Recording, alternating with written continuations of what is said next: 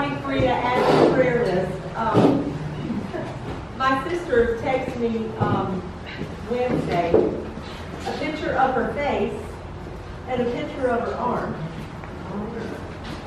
She had a purple eye that was swollen shut and sling, yes, thank you, on her arm.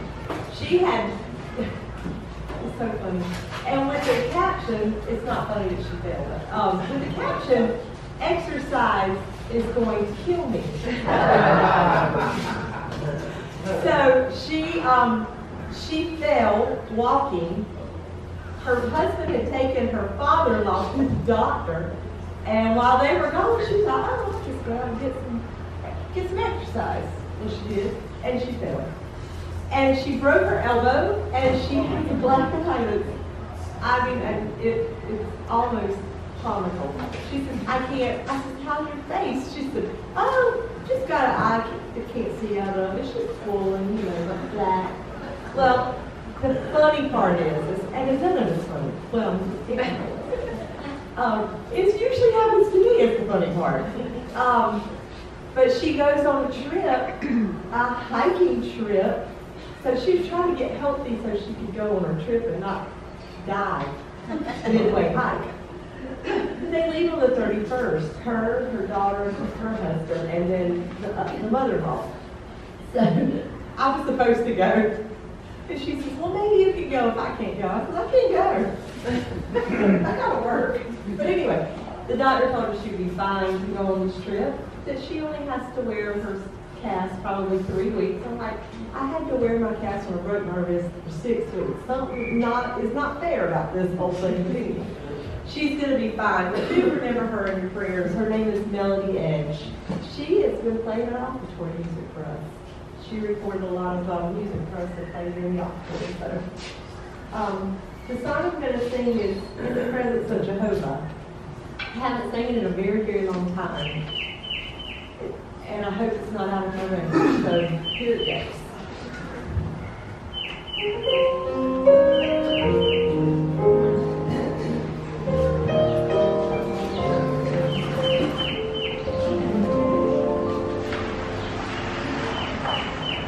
In and out of situation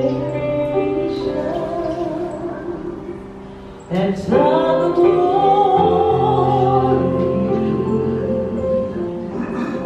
all day long I struggle for answers that I need, but then I come into His presence, and all my questions become clear and voices moment. No doubt can intervene in the presence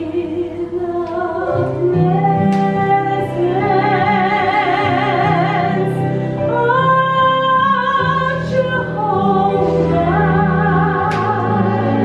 God in despair,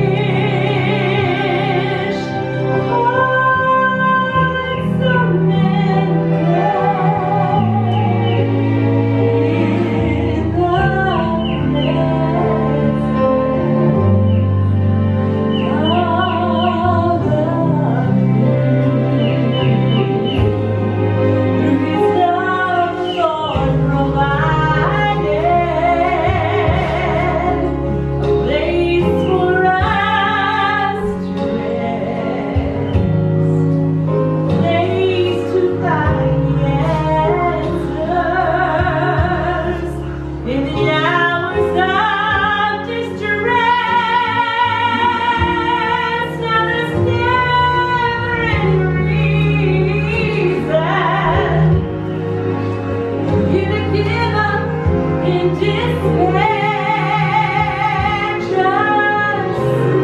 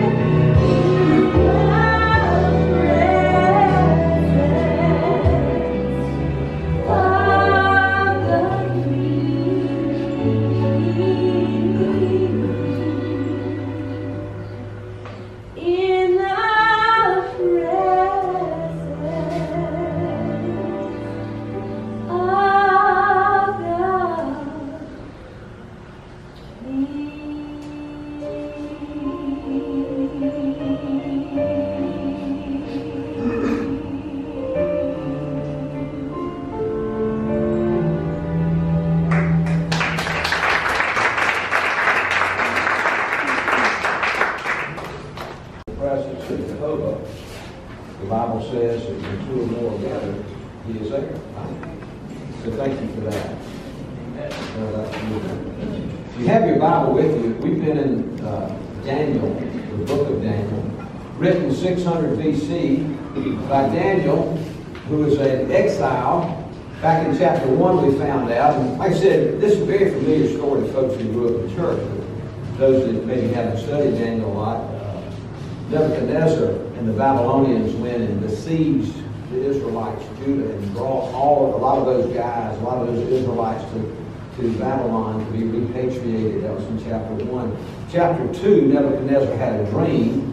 Daniel interpreted it because God had given him ability to do so.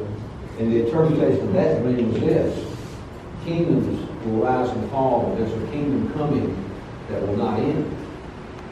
And that was Jesus Christ, of course, we talked about that. And last week, Nebuchadnezzar, feeling pretty good about himself, built him a 90-foot tower and got him a big pizza oven going. Said, look here, y'all fall down and worship this thing and worship me, or I'm going to put you in that oven. And our boys said, no, we ain't going in there, because we don't worship anything but the God of Israel. Whether He saves us or not, we're not going in there. And we talked about obedience last week. And this week, Daniel chapter 4, the most unique chapter in the Bible. Let me tell you why. This Daniel chapter 4 was composed and comes from the perspective of a pagan. The only chapter in the Bible that was composed, Daniel recorded it, but it's Nebuchadnezzar's testimony. A pagan king's testimony. If I asked you today, said, all right, each one of you are going to come up here to the microphone here, and you're going to tell us, give us your testimony. What were the circumstances surrounding how and when and who shared? When did you come to faith in Jesus Christ? When did you humble yourself? Anybody give their testimony? That would be cool. Anybody sing testimony times at church? You ever heard somebody's testimony? Well, guess what, y'all? This is Nebuchadnezzar's testimony. So look at Daniel chapter 4. I'll just be reading here a little bit, and then we'll talk about it. King Nebuchadnezzar, to the peoples, nations, men of every language who live in the world, may you prosper greatly. It is my pleasure to tell you about the miraculous signs and wonders that the Most High God has performed for me. Now, right at the very beginning, we find out that He has humbled Himself. Name of the sermon today, humble yourself. He's humbled Himself and turned towards heaven, and now He believes in the Most High God, and He's praising Him right at the very beginning. And then as we get into it, He'll tell you how, this is how I got here. Now watch this. How great are His signs in verse 3. How mighty are His wonders. His kingdom is eternal kingdom. His dominion endures from generation to generation. Verse 4, I, Nebuchadnezzar, was at home in my palace, content and prosperous, feeling good about myself. I had a dream. Here's another one of those dreams, got me right to chapter 2. I had a dream that made me afraid. I was lying in my bed, and the images and visions that passed through my head terrified me. Verse 6. So I commanded that all the wise men of Babylon be brought in to interpret the dream. When the magicians, enchanters, astrologers, and writers came, I told them the dream, but they could not interpret it for me. Finally, I remembered Daniel. Hey, there's about 30 years from chapter 3 to chapter 4. But Daniel had been put in charge of a large portion of his kingdom, so he remembered Daniel. Don't know how much day-to-day contact they had, but finally Daniel came into the presence. This is verse 8, and told him, he is called Belteshazzar. That's the name that Nebuchadnezzar gave him. Verse 9, I said, Belteshazzar, it's Daniel, chief of magicians, I know that the spirit of the holy gods is in you. Now remember, he was praising him earlier, now he's giving his testimony. He's using the little g gods in his testimony. And no mystery is too difficult for you. Here is my dream, interpreted for me. Here's the dream. And we're going to get into it. These are the visions I saw lying in my bed, verse 10. I looked, and therefore before me stood a tree in the middle of the land. Its height was enormous.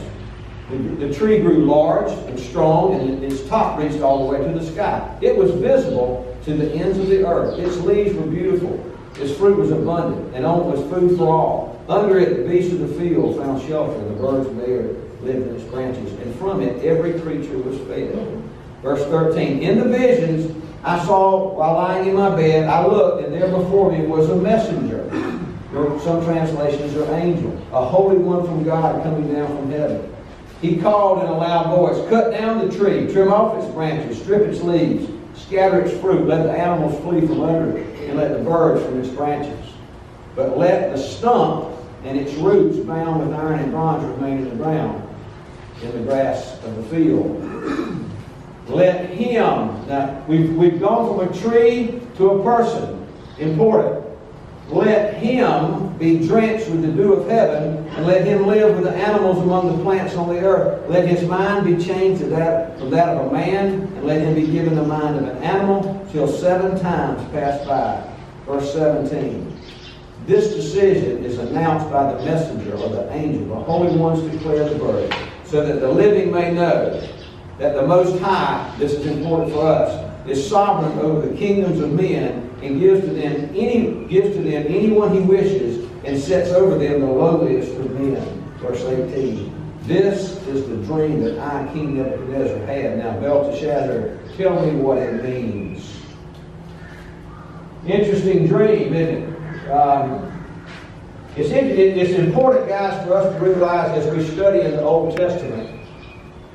Sometimes we have two questions I want you to ask yourself when you're studying in the Old Testament. This is what I do. Where is Jesus Christ in this? And what is the Holy Spirit trying to teach me through this? Now remember, the Bible is a book about Jesus. In the Old Testament, He's predicted. In the Gospels, He's revealed. In the Acts, He's proclaimed. In the letters, He's explained. And in Revelation, He's expected. So the question should always be, where is Jesus Christ in this? And what is the Holy Spirit trying to teach me through it? When we come to Christ in childlike faith, He saves us. It's important as we move on. So that we can fulfill the purpose for which He created us, so that His kingdom will be advanced. Jesus Christ. When we humble ourselves, if you'll look there, the title of the sermon today is Humble Yourself. When we humble ourselves before Jesus Christ, the Holy Spirit comes into our lives and changes us. He changes us, and then He starts to instruct us. When you come to a little rustic venue like this, and we open up Daniel chapter 4, He's instructing us through the power of His Holy Spirit. He's giving us a new worldview. We've talked a lot about worldviews in the last few weeks. How do I fit in the world, and how does my life and my death, what has my life and my death got to do with this world? Faith in Christ is the only place we find an answer. This is important, y'all. The only place we find an answer, Nebuchadnezzar finds it later, the only place we find an answer to this question of who I am in my life and what happens to me in my death is through faith in Christ. Paul put it this way, I no longer live. I have been crucified with Christ. I no longer live, but He lives in me. The life I live now in the body, I live by faith in the Son of God who loved me and gave Himself for me. John said in 11:25, I am the resurrection and the life. No one who believes in me, the one who believes in me will live even though he, what? Dies.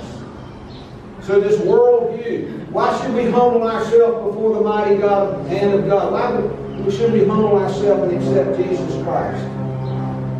The ultimate purpose of our salvation is for us to fulfill the purpose Christ created us for. So as we're asking ourselves in Daniel today, Holy Spirit, show me through Daniel what you want me to know. Show me through Daniel what will help me be what you call me to be. So the overarching theme of Daniel, written by Daniel 600 BC, is he's writing it to the exiles in this country of Babylon, and he's saying this: God of heaven and earth is in control of all things. This is the thing. God is in control. Nothing happens in the world except through Him and by Him and according to His will. As we read today, Nebuchadnezzar starts off chapter 4 by praising God. He's seen God do a lot of amazing things. He saw 30 years ago, remember what he saw? Shadrach, Meshach, and Abednego walking around in the fire. So Nebuchadnezzar has a dream. Now, I don't know why he does this. I don't know if y'all remember from chapter 2, but when he has these dreams, he calls in these guys, these magicians and enchanters and astrologers and Chaldeans and all these wise men, and they come walking in, and I can't help but hear the Jeopardy theme in my head as they walk in, you know, da, da, da, da. Here they come. They want walking in. He tells them the dream, and they always say the same thing to him. What do they say to him every time he tells them? We don't know. And so Nebuchadnezzar remembered Daniel. He went to Daniel and said, Daniel, he calls him Belteshazzar. That's the name he was given him to Daniel. Here's the dream. I commanded the wise men of Babylon. They couldn't interpret it, so he calls a press conference. And he calls Daniel. So Nebuchadnezzar remembers Daniel and calls his main man for this reason. Remember, I don't know if you remember back in chapter 1. Back in chapter 1, verse 17. Remember, God had given Daniel ability to understand dreams and visions. So, let's get into this dream a minute. What has this dream got to do with me? Important, okay? Nebuchadnezzar tells Daniel the dream. Where is Jesus in this? So the dream basically is, there's this huge tree, Nebuchadnezzar sees this huge tree, and it's the biggest tree in the world, and everybody can see this tree, and in the branches are all the birds of the air, and underneath are all the beasts of the field. Its leaves were beautiful. It fed everyone. Its branches sheltered all the living creatures. Then an angel, and some translations say angel. Then I saw a messenger coming from heaven, crying out with a loud voice, cut down the tree, but leave the stump.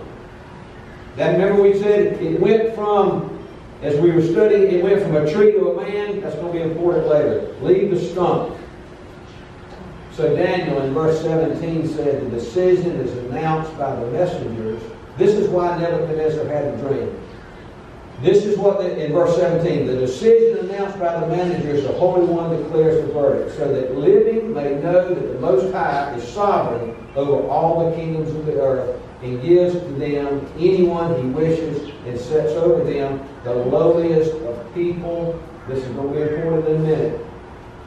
I'll give you a sneak preview. Nebuchadnezzar, if you don't humble yourself before me, I'm going to make you like an animal. We'll see that in just a minute. That's a little sneak preview. So that you will know who's in control here. And I couldn't help but remember when it says here in verse 17 of chapter 4, he gives to them anyone he wishes and sets over them the lowliest of people. I couldn't help but remember when Jesus Christ stood up in Mark chapter 1 and said, the kingdom of heaven is near, repent and believe. And then he would go out. He would go out and display his power over all the resources of the world, and they would say, who is this that the wind and the wave obey him? Because he was a lowly person. The Most High is sovereign over all the affairs of men. Nebuchadnezzar asked Daniel to interpret the dream.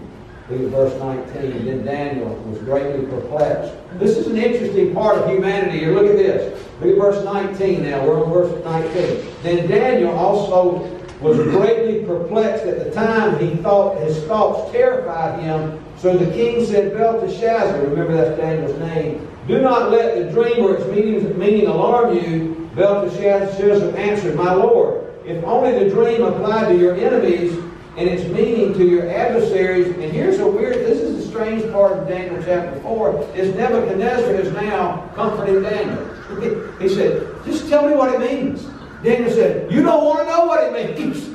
You don't want to know. It's easy for you to say you want to know what it means. I don't want to tell you. Because, sneak preview, if you don't humble yourself, God's going to make you like a cow. I mean, that's what's coming, y'all. It's wild, baby. Hey, Daniel, that's easy for you to say. Nebuchadnezzar's counseling Daniel. And Daniel finally reluctantly said, okay, you want it? Here it comes. I'm going to interpret this dream for you. He tells Nebuchadnezzar that the tree is you and your kingdom. And that holy messenger you saw in your dream, that's an angel from heaven. He has come down and laid down this decree that the tree will be cut down.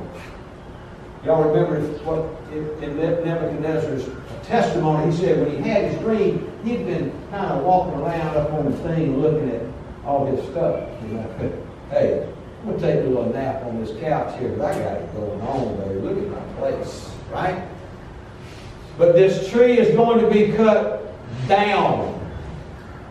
In other words, God's going to break him down probably had to happen to you too, if you're all being honest. We all had to be broken down. Because see, you don't come to Jesus Christ like this. You come to Jesus Christ crawling on your belly, and you say, Jesus, I'm a sinner, I'm sorry, I've been running away from you my whole life, I humble myself before you. Let's see what happens. Look at this. Tells Nebuchadnezzar, the tree is you. This holy messenger is coming to cut you down, big man. Your kingdom will come to an end.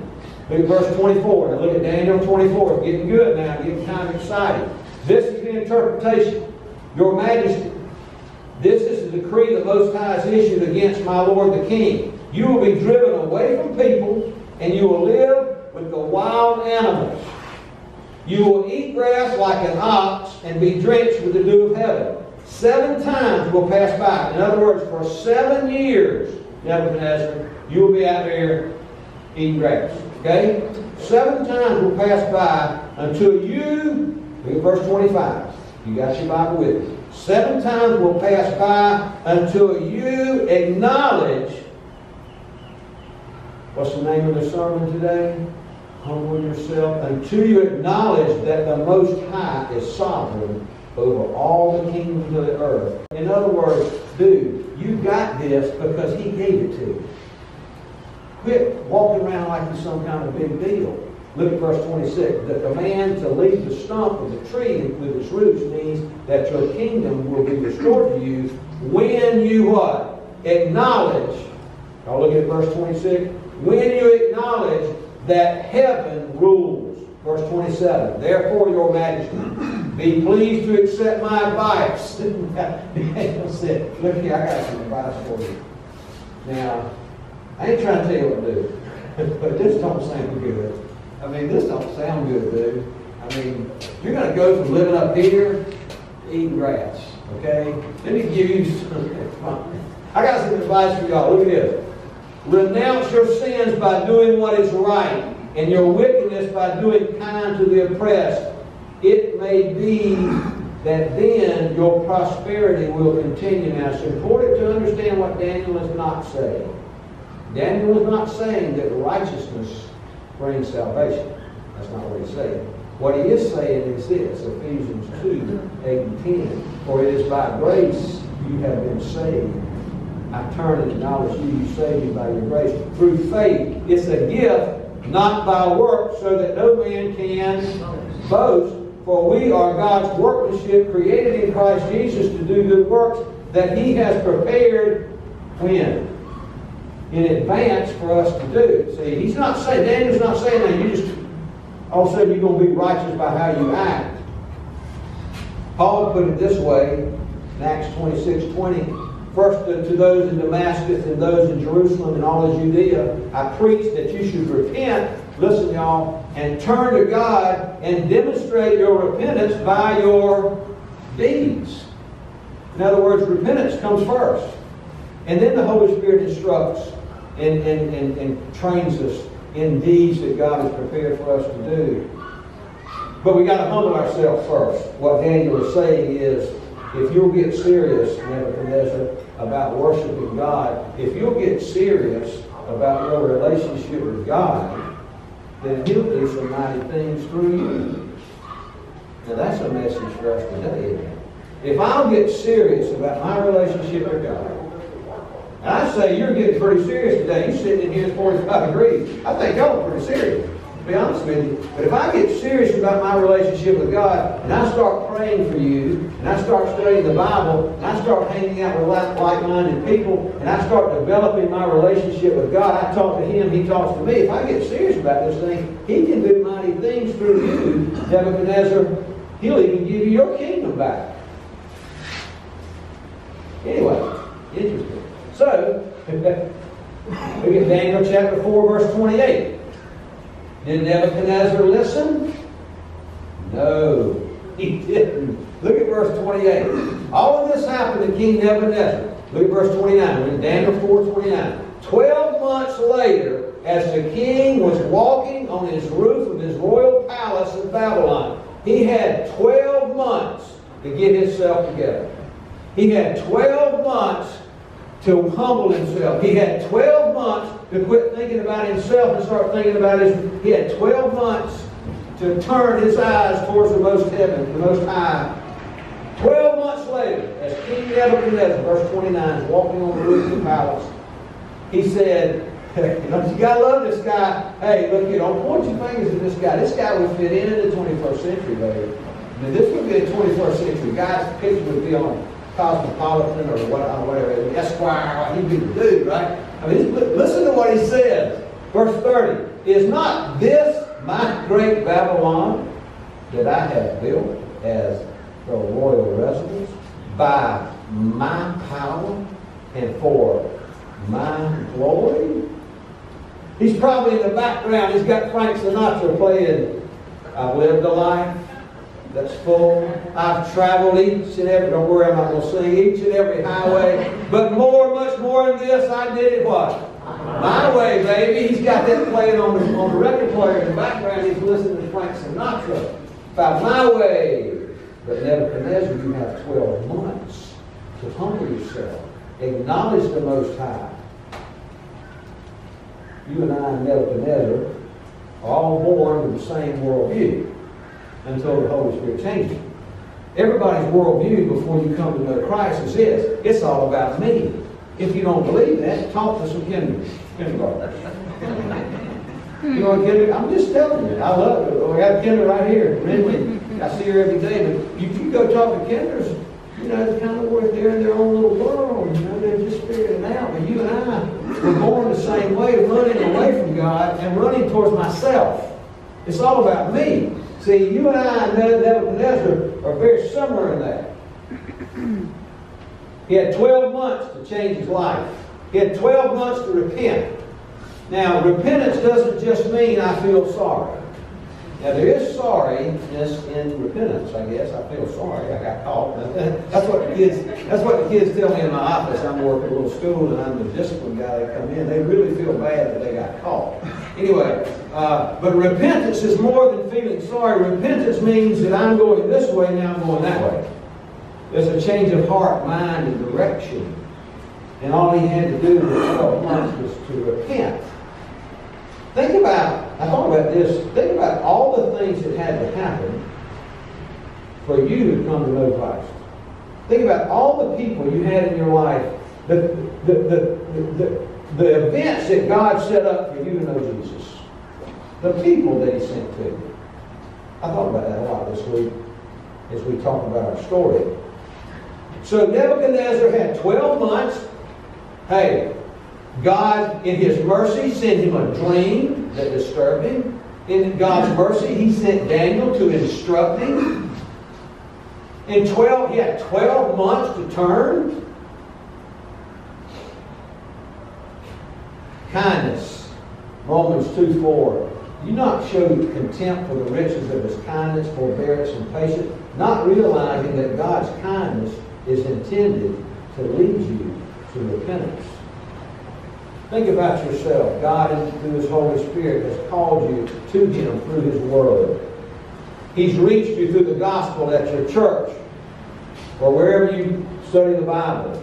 In His mercy, He's preserved your life and prolonged your days so that you can come to know Him and love Him and believe Him. If you know Him and love Him and believe in Him and accept Him today, that's because of God's kindness, so that you would humble yourself to fall down in submission to Jesus Christ and His saving power. Psalm 136 says His mercy endures forever. God's kindness leads us to repentance. Nebuchadnezzar had 12 months, had a dream, had Daniel, God's kindness. Look at verse 31. Let's see what happens. Even as the words were on his lips, Frank Sinatra playing in the background, look at what all I've done. Even as the words were on his lips, a voice came from heaven. This is what I decree to you, King Nebuchadnezzar. Your royal authority has been taken away from you. Verse 32. You will be driven away from people and will live with the wild animals. You will eat grass like an ox. 7 times will pass by. 7 years will go by until you acknowledge that the Most High is sovereign over all the kingdoms of the earth and gives it to anyone who wishes. Listen, who's listening? Who's reading this? The exiles who are in Babylon, they're reading it for the first time, and they're starting to feel hope because God is in control of what's going on, even though it doesn't look like He is, right? Look at verse 33. Immediately, what had been said about Nebuchadnezzar was fulfilled. He was driven away from people and ate grass like an ox. His body was drenched in the dew of heaven until his hair grew like feathers of an eagle and his nails like the claws of a bird. Teenagers would be walking home from school. And they'd say, what is up with that dude? Oh, you don't know about him? He used to be president on this place. He ran this whole place, that guy right there. That guy just lost his mind, that now has the mind of an animal. Think about that, y'all. Think about the mind of an animal. Think about worldviews and the mind of an animal. And I know how much you love your golden retrievers and all, and your dogs. I love them too, you know, I love little doggies and all. But listen, you know what they think about? When they going to get to eat. When they going to get to go outside and do their business. When they going to get to lay down and take a nap. But dogs and little cats and stuff, I know you think, well, they think about me too. Well, maybe they do. Especially when you come in with the dog food, right? They're really thinking about you then. But animals, their worldview is what? Me and my needs and what I'm doing. So God has allowed, and you may see that in the world today, that people have just totally walked away from God, and God gives them over to be like animals, right? So Nebuchadnezzar is he's out there eating grass for 7 years. Like an animal. Because, see, God allowed him to become like an animal because he would not acknowledge who he is. Uh-oh. All right, let's see what happens here. So all of this happened. Immediately, it was fulfilled. He was driven away. Now, look at verse 34. We're going to start and get into this here. We almost finished, y'all. At the end of that time, now we're back to Nebuchadnezzar telling the story. We go from first person to third person back to first person. I, Nebuchadnezzar, raised my eyes toward heaven, and my sanity was restored. Then I praised the Most High. I honored and glorified Him who lives forever. And he writes his great doxology. His dominion is eternal. His kingdom endures for generations. All the peoples of the earth are regarding the Son, and he does as he pleases. When did Nebuchadnezzar, when he turned his eyes towards heaven, the eyes that had only really looked at himself and what he had done? But the Bible says, this is important for you and me, and someone who might be listening, until we turn our eyes towards heaven and humble ourselves, we're heading down a dead-end road, y'all. We can learn that from 600 BC. Nebuchadnezzar lifted his eyes to heaven. Something that was strange for him. He had never looked anywhere else but at it in the mirror at himself. Until he looked to heaven and humbled himself before the living God. We come to faith in Christ when we come crawling on our knees just like Nebuchadnezzar. Until we humble ourselves, we're lost. Think about all the things that had to happen in your life for you to come to know Christ. All the situations and events that had to line up perfectly for you to hear the gospel, believe, and then humble yourself. If you've done that. If you haven't done that, then your worldview is this. I was born by chance. I lived with no purpose. And when I die, I just go to oblivion. That's the worldview of a person who doesn't know Jesus Christ. But the worldview for me and you, if we know Jesus Christ, is this. I was born for a reason. I was shaped in my mother's womb. God knitted me together in my mother's womb. He knitted me together just the way I am for a purpose that He made it. He's got an advance for me to do. He threw me in this world. He chased me down. God chased me down. I was running too. How about you? I was running. Amen. He chased me down and He said, not head. Pow! It's true. Believe, repent, and believe. And then he starts that. And see, that's just it, y'all. Sometimes, and I'm going to finish with this and pray. Sometimes, now talking to kids, we talk about salvation, they think their salvation is all about them. I'm saved. That's great. But your salvation is not about you. Your salvation is about Him. Your salvation comes to you so that you can glorify Him. See, it's still not about us. It's about how He uses us in His plan. Now, do we get some benefits from that? Yeah. I don't know what heaven's going to be like, but we get to be there, right? That's a benefit, isn't it? And abundant life now. So I would say to you, you may know someone that needs to hear Daniel chapter 4. Humble yourself until we humble ourselves and lift our eyes to heaven and believe that Jesus Christ is the King of Kings and Lord of Lords. And this life is a life of futility. It means nothing. Let's pray together. Lord Father, we come before you today and we thank you and praise you and honor you and glorify you. Lord Father, we come to you today in a humble posture. We humble ourselves before you. Because without you, we have nothing. We are nothing. Life means nothing. Without you, Lord, nothing. We're just like that Beatles song, going nowhere, writing songs for nothing, for nobody. Nothing. It doesn't have any meaning without you.